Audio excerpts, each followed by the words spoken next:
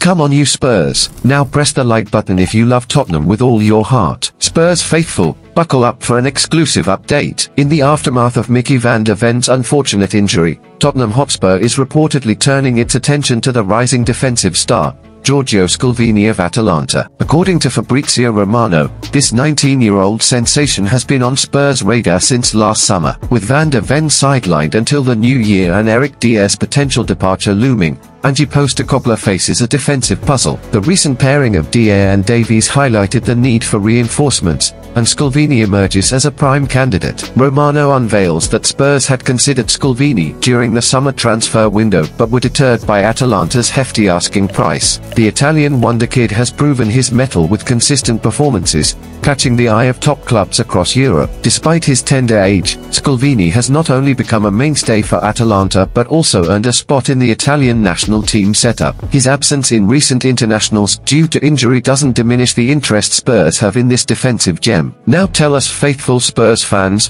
what do you think of this news? Leave your opinion in the comments, click the like button, and don't forget to subscribe to receive the latest news from Tottenham Hotspur. Come on you Spurs.